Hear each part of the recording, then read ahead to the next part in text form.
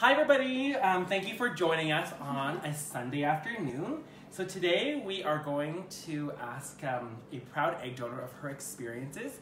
So when was your egg donation journey? Was it recent or? Yeah, it was really recent. I'm just finishing up my recovery now and really excited. Okay, cool.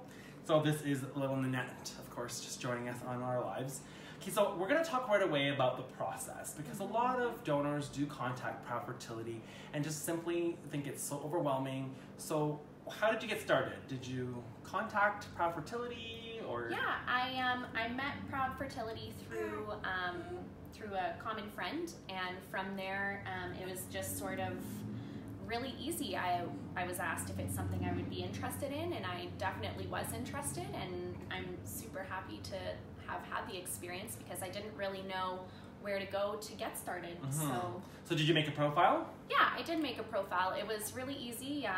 You wrote a letter to the intended parents, answered some questions on a questionnaire, and from there it was pretty straightforward. If they had any questions about it, they sent me an email. So you have to self-disclose things as best as you can about your family, about your own personal goals, your own personal health, genetic history, things like that. So then Proud Fertility had the honor of finding the right fit for you. Yeah. You did a donation. Now, did it matter for you to do a known or anonymous egg donation? No, I was open to either way. I was happy to help a parent whether they wanted me involved in the process or not. I was just happy to be able to help somebody have a baby. So from there, there's also, did you do a legal agreement and did you have any psychosocial assessment screening? Yeah, it started out with some blood work and some psychosocial assessments, and those are pretty straightforward. It was one meeting for the blood work and then one meeting for the psychosocial assessment. Some ultrasounds too, to make sure you've got some eggs. Exactly. They wanted to make sure that I had some follicles to start with and see where my baseline was, and then be able to, from there, see which hormones I needed and how much of each dosage I needed. So that would be the screening process. So after the screening, there's also simultaneously a legal agreement. So yeah. What was that legal agreement? Was that really daunting or? It was long, but not really daunting. It was pretty straightforward things that you would already kind of assume that were in there. To make sure you have no parental responsibility over the baby. Yeah, making sure that, I understand that I'm signing away my rights to my eggs to somebody else. Everything that has to do with the donation, and it was super easy, and they said if I had any questions to reach out to them, so anything that I didn't understand, they were really great about explaining. So the legal agreement is really important whether you do anonymous or known, but it just kind of helps you with maintaining and just managing expectations so you know what you're getting yourself into. Let's fast forward to the actual retrieval period. So is that like a 1-day thing? Is it like a 5-day thing? How many days is it? Some days were definitely better than others. Going into having the retrieval done, I was pretty bloated and didn't really move around a whole lot. But you have to go to the clinic, the fertility clinic, quite a few times, right? Yeah, every couple of days they just wanted to see how your eggs were maturing and whether or not you needed a change in your hormones or if you needed an additional dose of hormones added. That process was pretty easy. What's the biggest fear now? I mean, I think people... This needle thing, was that hard for you? I think the needle thing was probably the hardest. What's the point of these needles? Can you tell us? Or? Yeah, so basically what they're doing is they're making sure that your follicles are maturing. You start with slightly less follicles. It helps you grow more follicles, and then it helps more than one follicle mature, because in a regular cycle only one would mature.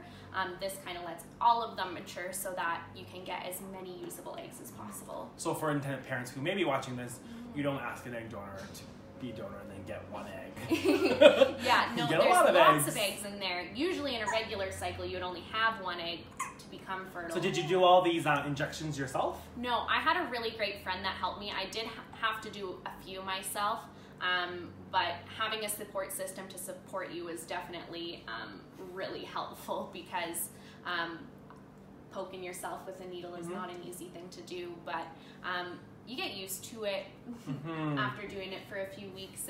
You mentioned about bloating. So is this bloating the whole entire journey or just like a few days leading up to the retrieval day? I noticed a little bit of bloating in the beginning, but nothing too serious until probably like 3 or 4 days before the retrieval is when it started to get really noticeably bloated. Noticeably, like just a little bit bigger? You don't seem bloated now. No, the bloating came down like 2 days after the retrieval. It was really, really quick, actually. I was quite surprised, to be honest.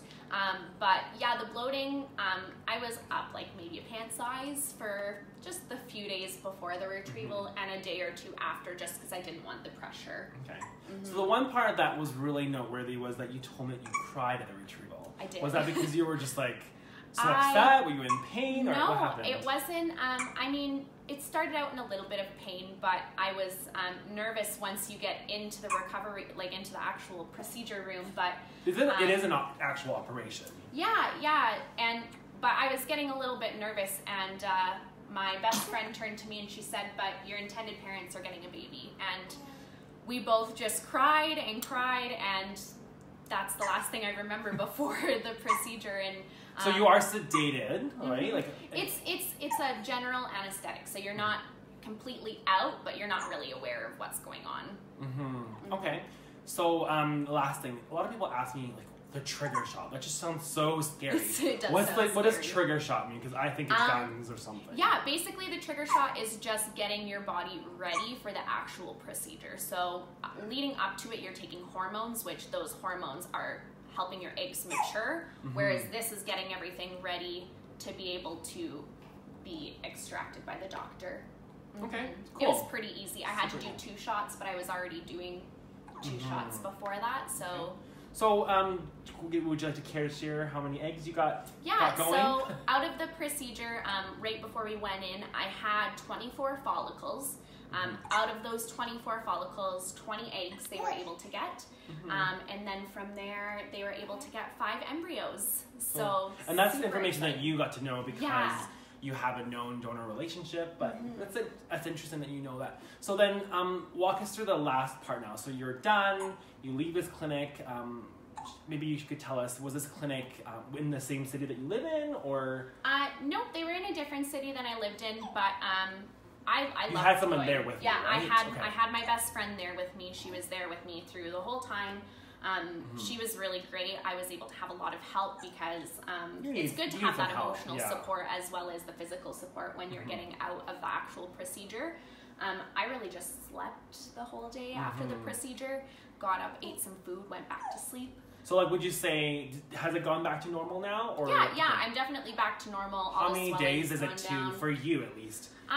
For me, I was feeling physically back to normal in about, I would say like 3-4 days after the procedure. That's common. Some people say by the second day they're already good to go and normal, and some people could have a little bit longer recovery. And I think it depends how your body feels. It's totally normal to. And the thing is, how your experience is this time, if you choose to do it again, it might be different too as well too, with different clinic procedures, different protocols, different relationships if you choose to do anonymous or known. Is there anything you'd like to share with anyone that's watching from an egg donor point of view? Yeah, I would say if it's something that you've thought about, reach out and ask questions. It's been a phenomenal experience, and I've been blessed to be able to be a part of this experience, and it's something that if I was never approached with the opportunity, I never would have even known that it's something that I wanted. So but do you feel a little bit like you just gave away something, or do you actually I feel it's more as I gave a gift. It's something beautiful. Do you want to be a mom one day? I would love to have kids, but I'm not in a position where I can really have kids right now. It's not the best decision for me, but being able to give somebody the gift of having children it's been a phenomenal experience, and I'm grateful to be a part of it. Yeah, and lots of egg donors come. You're just one example where you would like to have kids, but just not now.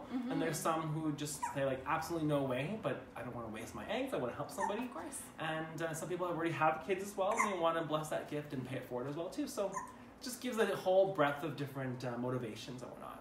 Well, thank you so much. It was great having you to share with the information. Got the hiccups.